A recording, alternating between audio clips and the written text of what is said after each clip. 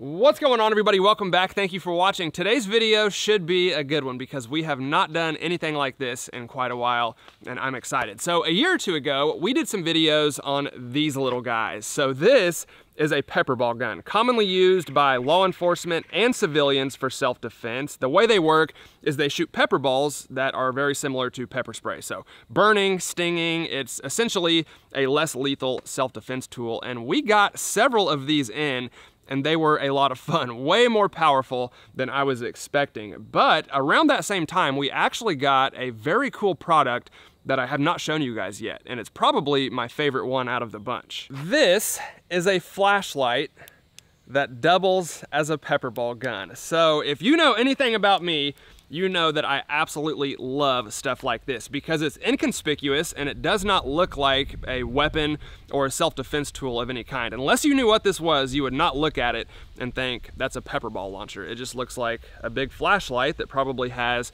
some interesting features. So we're gonna try this thing and see how well it works, and I'm not gonna lie, I'm very excited. Let's do it. So the way this thing works, there are basically two different operating systems, the flashlight and then the Pepperball launcher. So the light actually runs off 3 AAA batteries that you put right there, and then there's a little button on the side, and that turns on your light. It also has a strobe mode, and actually when you take it off safe and put it on fire, there's a laser that I don't know if you guys can see. You definitely will whenever I put it on target.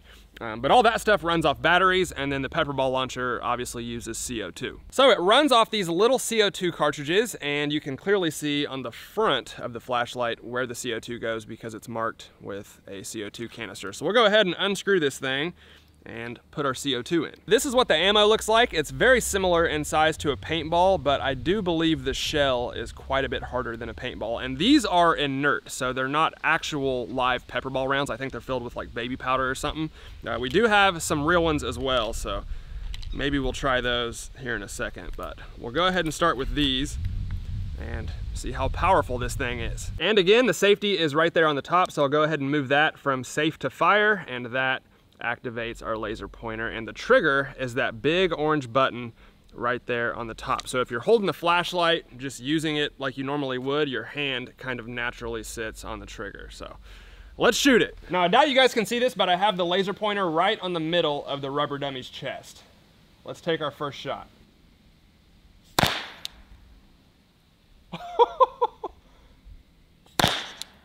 Dude,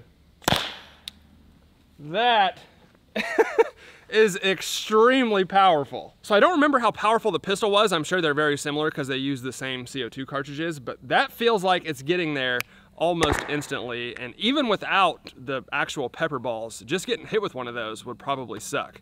Let's try it again. I believe the magazine capacity is 3 or 5. I'm doing 3 at a time, and it seems to be very accurate. It goes right where the laser's pointing. So let's try that tree since it's a little bit further away, and hopefully you guys can see it.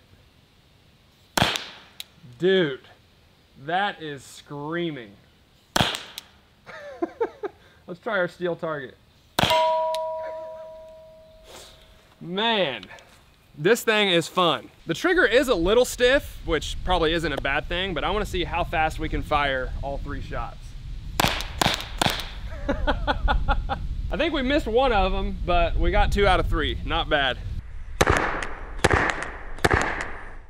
Now, I want to get this out of the way because I know there will be comments saying it's not a gun and it's not as effective as a gun. And I agree. In my opinion, there is no better self-defense tool on the planet than a firearm, and this is in no way meant to replace that. But everyone is different. Some people are not comfortable with guns. Maybe you have a criminal record and you can't legally own firearms, which I don't necessarily agree with either. If you've done the time, you should probably have your rights back, in my opinion. Also, every self-defense situation is different, and lethal force is not always needed. So there are a million variables, but Pepperball launchers are less lethal tools that are not meant to replace firearms. So just keep that in mind. I'm gonna try it with my thumb and see if we can hit him right in the chin.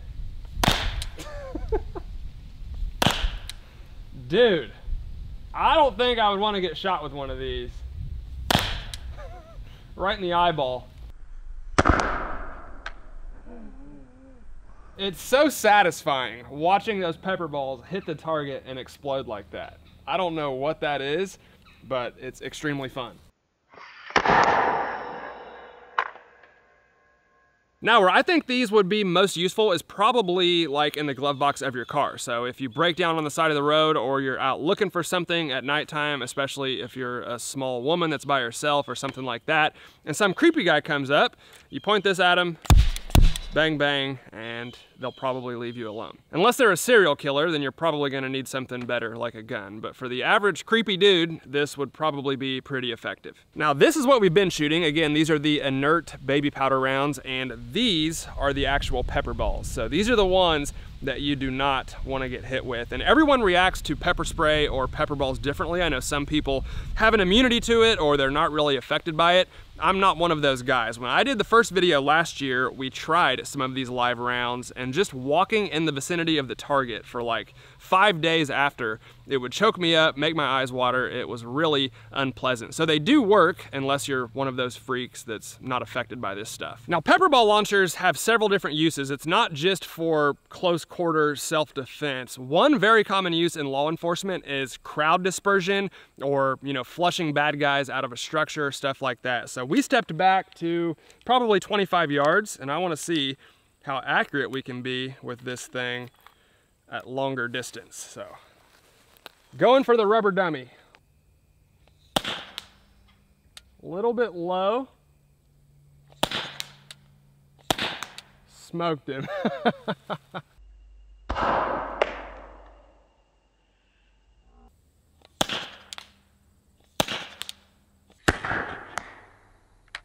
By the way, with pepper balls, you don't actually have to hit the target. As long as it lands near the target, they're gonna get a lot of that effect. And these are obviously circular projectiles like paintballs, but on the website, I saw these ones that almost looked like rifled shotgun slugs. I'll try to put up a picture so you guys can see what I'm talking about. But they had ridges on the projectile, just like a shotgun slug, and I believe those are intended for much longer range. Obviously, with a paintball, they're gonna be easily impacted by wind, top spin, stuff like that. But if you can get a rifle projectile, it's gonna go much straighter at much longer range. So I would like to try those, but we don't have any, unfortunately. We've got one left. Let's see if we can get lucky.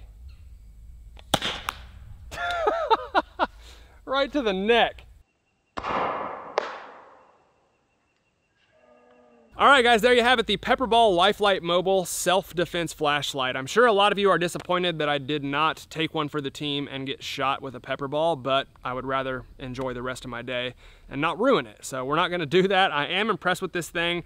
It was 100% reliable, very powerful, and we had no Pepperballs explode in the barrel, which is something you see quite a bit with these Pepperball launchers. So it appears to be very well made. And I'm not a big less lethal guy. I don't use stuff like this very often, but if I was going to, this would be near the top of my list because it's a freaking Pepperball launcher that looks like and is also a flashlight, and I just love inconspicuous things like this. So let me know in the comments what you think about this. I'd be glad to hear from you guys as always. If you like the video, let me know down there as well, and hit that like button for me, guys. I'd really appreciate it. Thank you all for watching, and I'll see you next time.